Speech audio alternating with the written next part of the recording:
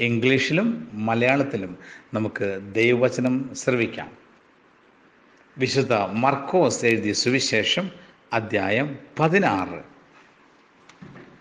Let us listen to the word of God in English and in Malayalam.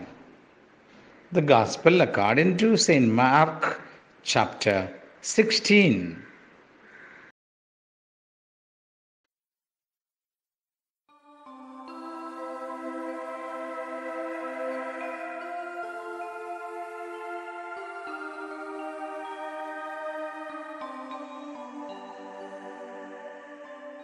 മർക്കോസ് അധ്യായം 16.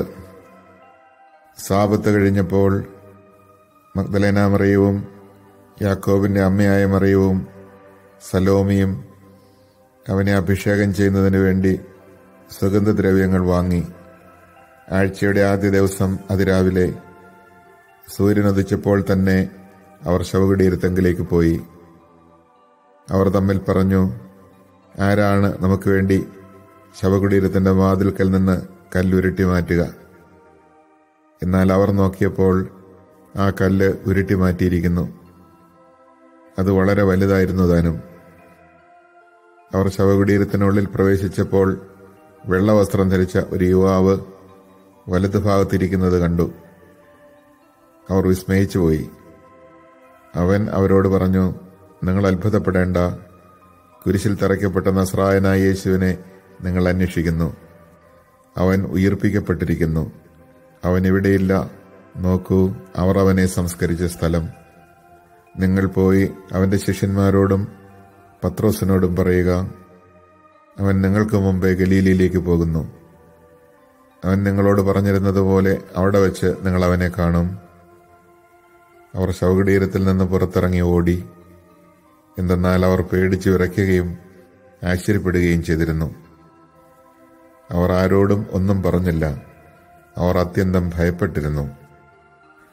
ആഴ്ചയുടെ 1-ാം ദിവസം രാവിലെ ഉയർത്തെഴുന്നേറ്റതിനു ശേഷം യേശു ആദ്യം മഗ്ദലേന മറിയത്തിന് പ്രത്യക്ഷപ്പെട്ടു.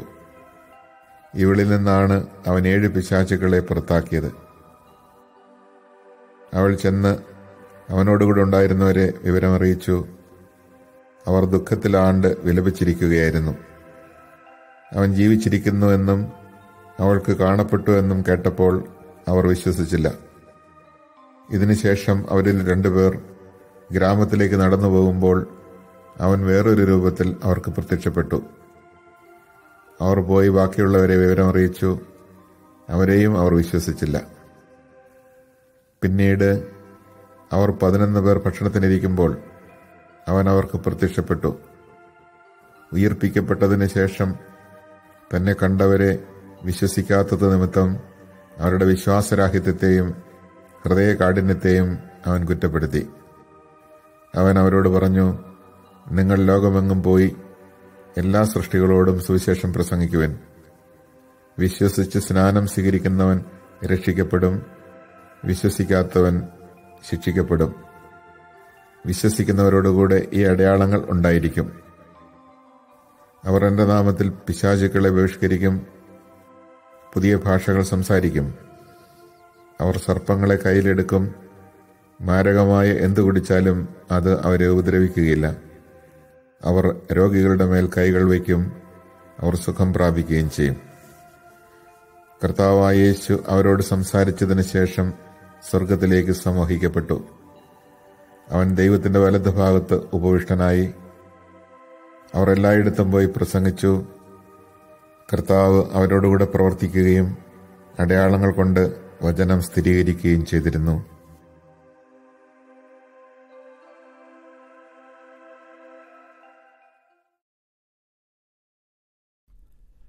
Chapter 16. When the Sabbath was over, Mary Magdalene, Mary the mother of James, and Salome bought spices so that they might go and anoint him. Very early, when the sun had risen, on the first day of the week, they came to the tomb. They were saying to one another, Who will roll back the stone for us from the entrance to the tomb? When they looked up, they saw that the stone had been rolled back. It was very large. On entering the tomb, they saw a young man sitting on the right side, clothed in a white robe, and they were utterly amazed. He said to them, Do not be amazed. You seek Jesus of Nazareth, the crucified. He has been raised. He is not here. Behold the place where they laid him. But go and tell his disciples and Peter, he is going before you to Galilee. There you will see him, as he told you. Then they went out and fled from the tomb, seized with trembling and bewilderment. They said nothing to anyone, for they were afraid. The longer ending. When he had risen, early on the first day of the week, he appeared first to Mary Magdalene, out of whom he had driven 7 demons. She went and told his companions, who were mourning and weeping. When they heard that he was alive and had been seen by her, they did not believe. After this he appeared in another form to 2 of them walking along on their way to the country. They returned and told the others, but they did not believe them either. But later, as the 11 were at table, he appeared to them and rebuked them for their unbelief and hardness of heart, because they had not believed those who saw him after he had been raised. He said to them, Go into the whole world and proclaim the gospel to every creature. Whoever believes and is baptized will be saved. Whoever does not believe will be condemned. These signs will accompany those who believe.